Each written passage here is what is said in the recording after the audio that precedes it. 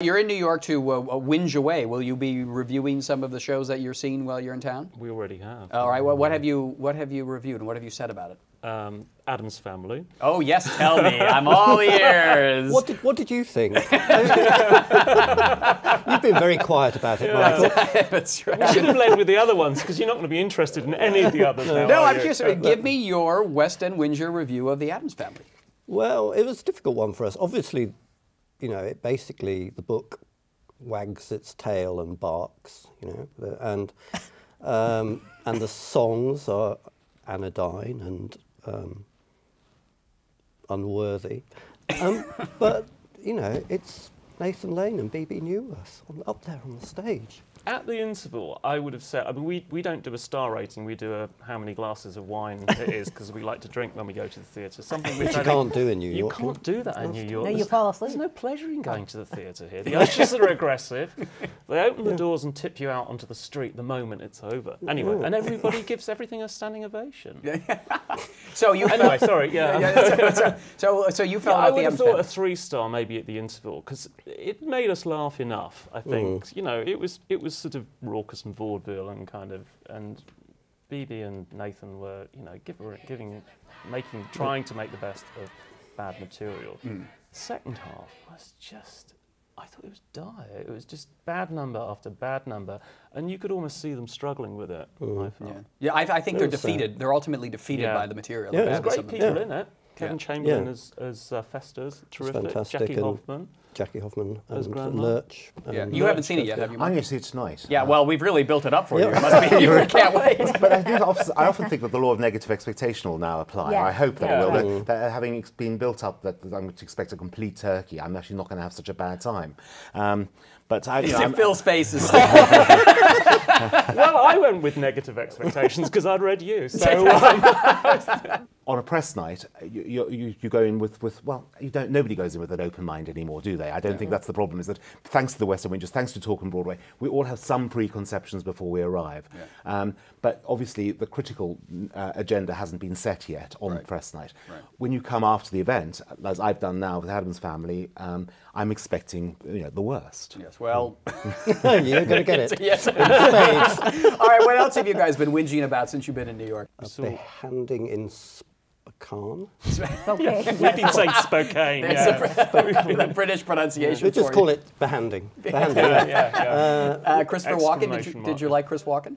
Yeah, it was good. It was the day we arrived and we were really tired. And always an excuse. Jet lag is always the excuse. 90 minutes, no intervals, so we thought we could cope with that.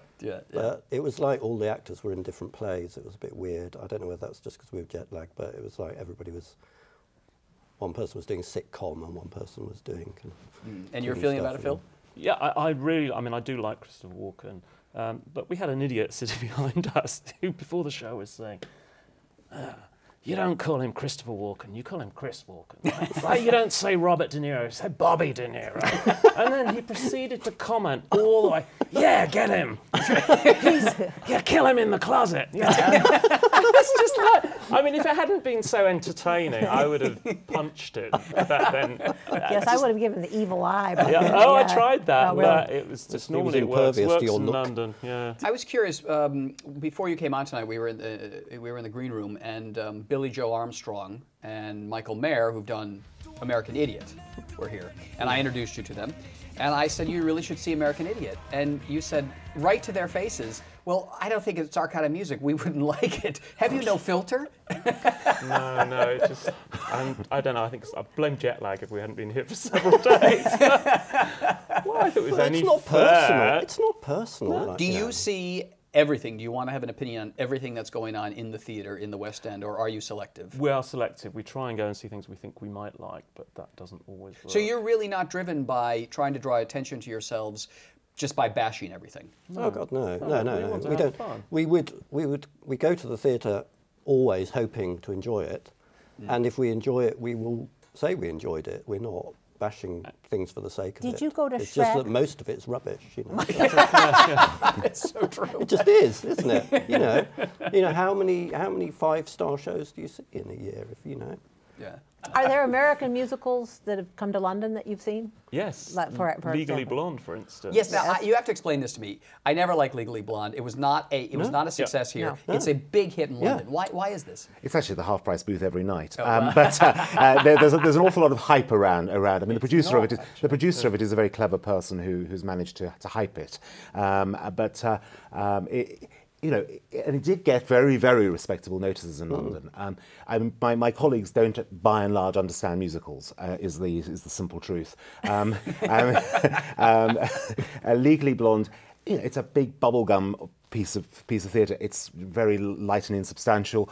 I can see why it has an audience, and it's extremely well done. But you know, it ain't Spring Awakening. Thank heavens for that.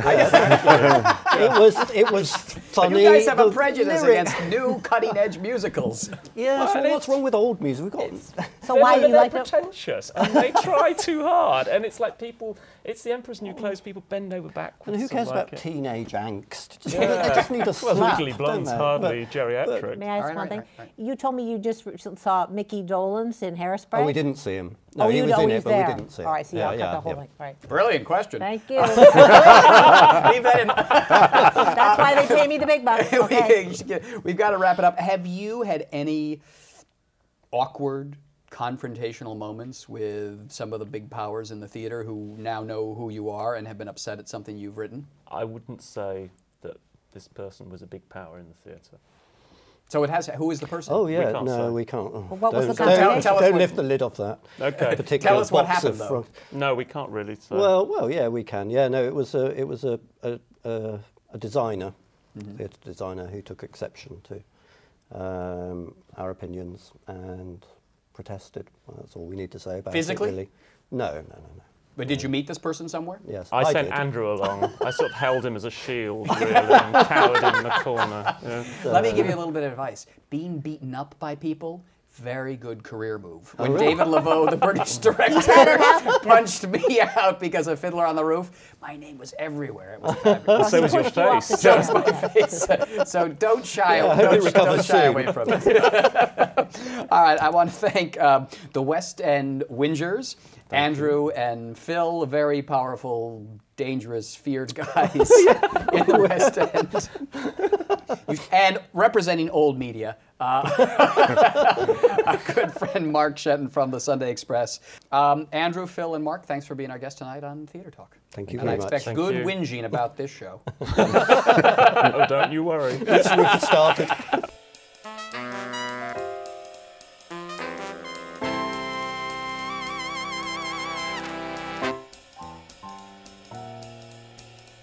We welcome your questions or comments for Theatre Talk.